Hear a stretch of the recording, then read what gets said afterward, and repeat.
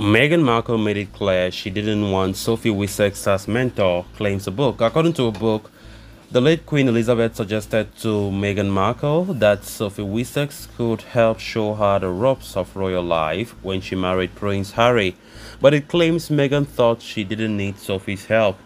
Navigating public life after marrying into the royal family can often be a tough task. The wife of the late Queen's youngest son, Prince Edward, previously spoke about how it took her a while to find her feet after transitioning from having a successful career in PR to a full-time royal. But now, many years on, Sophie, who is celebrating her 58th birthday today, is often regarded as a safe pair of royal fans and has even been described as the royal secret weapon.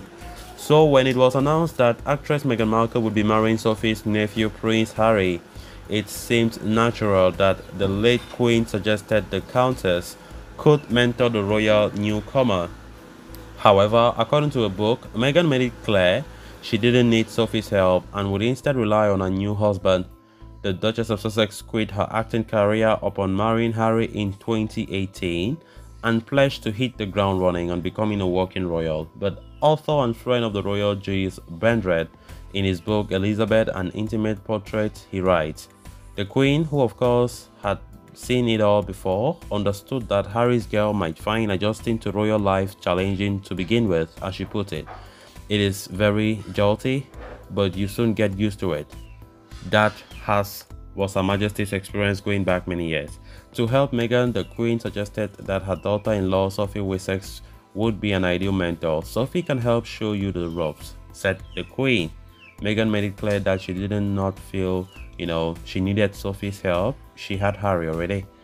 Meghan and Sophie's bond came under focus in September when they traveled together in the same car during the Queen's state funeral and a coffin procession from Buckingham Palace to Westminster Hall. Sophie, who grew up in a middle-class family and founded a PR firm before joining the royal family, has been compared with Meghan as they both underwent a huge transition upon joining the family. The monarch also invited her to several church services together and they enjoyed watching old movies together.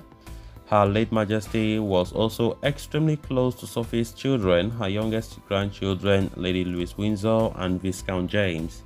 According to the Times, Sophie was the first member of the royal family to visit the Sussexes following the birth of Archie in 2019, going to the couple's Frogmore cottage in Windsor. In a rare interview with the Sunday Times, Sophie compared her experiences to Meghan's.